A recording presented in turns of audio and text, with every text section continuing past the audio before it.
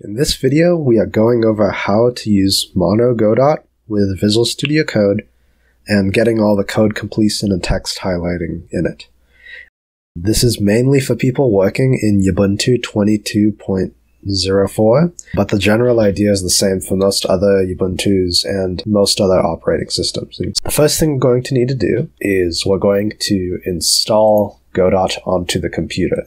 We're going to go to the Godot official website, going to go to the download button, and I'm going to be getting the mono version 64-bit.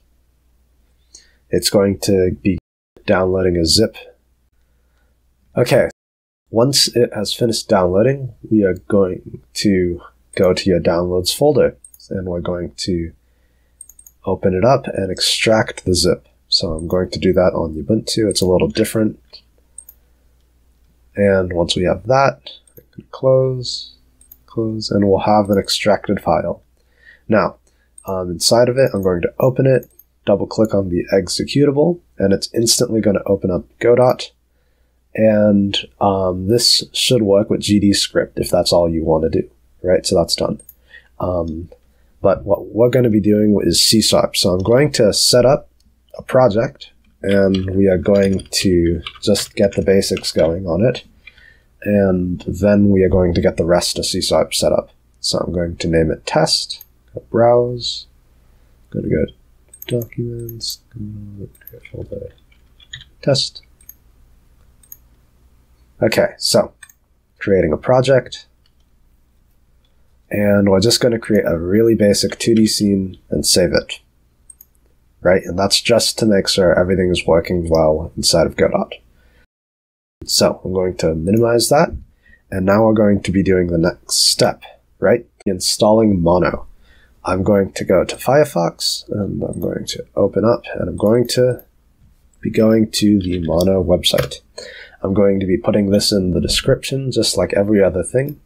And what we're going to be doing from here is we're going to go to Downloads, and in my case, I'm on Linux, so I'm going to go to Ubuntu. And there is no 22.04, there is 20, and I haven't noticed an issue when I use this one, so this is what we're working with. So I'm going to copy this, I'm going to hit Ctrl-Alt-T to open up my terminal, and then I'm going to paste. Now I'm going to go here, and I'll hit Enter, type my password in, and that has connected. Now what this is it's a repository for the Mono installation. Now I have to actually install it here. So I'm going to copy this command, I'm going to go back to the terminal, I'm going to right click and paste, and enter, I'm going to hit yes. Okay, and this is going to take a little bit to install, so I'm going to skip. So, once Mono is installed, we're going to the next step, right? And what that's going to be is I'm going to go to the Ubuntu software store, and I'm going to install Visual Studio Code. So, let's open that up. And now we're on the store, we're going to go to VS Code. And I'm going to click on the first result and install it. And this is going to take a while again, so I'm going to cut. Now that Visual Studio has finished installing, we're going to go to Applications, and we're going to look it up. And the first thing we're going to do with it is we're going to install the C# extension. This is mandatory to get the code completions, and it's the extension that lets us do that. So I'm going to wait for this guy to install. So now that we have the C# extension, we're going to go to Godot, and we're going to make everything connect between Visual Studio Code and Godot. So to do that, we're going to go to Editor, and then Editor Settings. And at the very bottom of this general section, you're going to see Mono. And we're going to change things in both categories. So in the editor, we're going to pick Visual Studio Code. And that's going to just connect us to Visual Studio Code. And in the build tool, we're going to change this to MS Build Mono. And I've noticed the other one I get a lot of errors with. This just happened to fix it. So we're going to close this, and then we're going to go to our node that we made, and we're going to attach a script. So let's go ahead and make a C# script, and I'll call it node.js.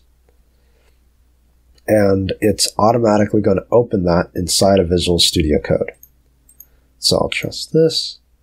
And now that we have everything hooked up, it's going to ask for one last thing. And that's going to be the .NET SDK. So in order to get the code completion, we're going to need to get this on our computer. I'm going to open this up, and there will also be a link in the description.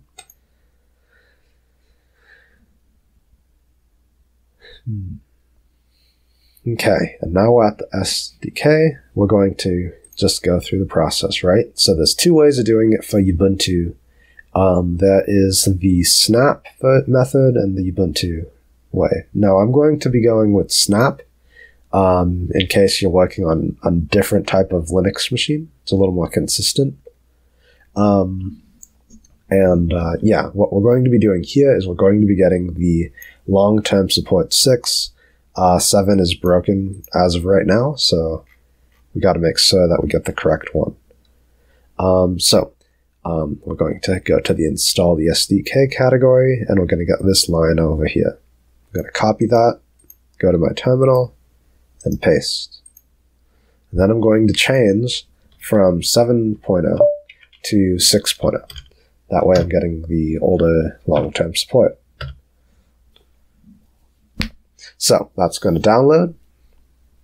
So next we're going to get a couple more lines of code. So I'll take this one, put it in the terminal, paste, and then we're going to go down to the certificate errors, and we're going to need these two.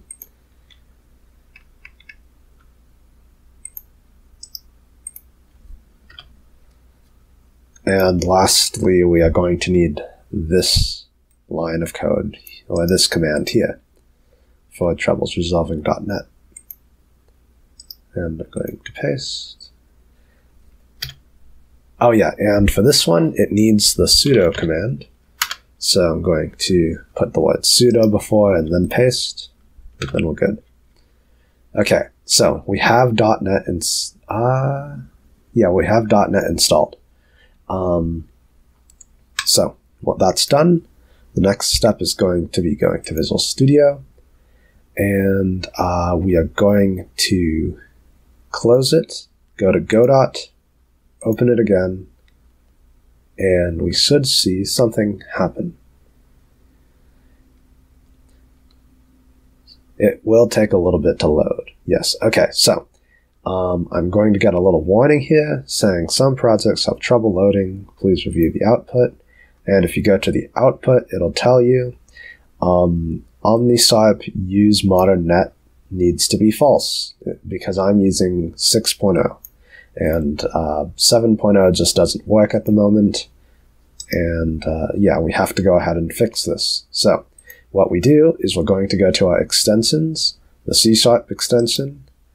We're going to right click on it, and then we're going to go to extension settings. And over here, I'm going to hit space.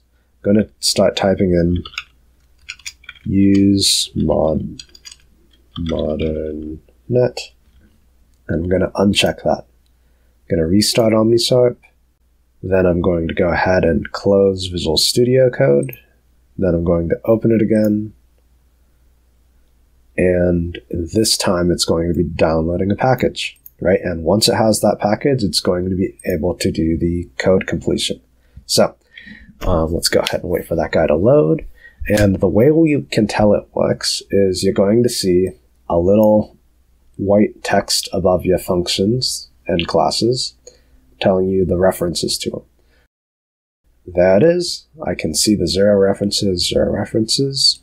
And I can now say GD, and you're going to see has dropped down. And just for proof of concept, let's do gd.print. hello world. Save that up, and we're going to hit play. Going to select the current scene. Okay, and we got a build, and we have our print, hello world. So everything's working. That's pretty much the end of the video. Hope you have a good day. Bye.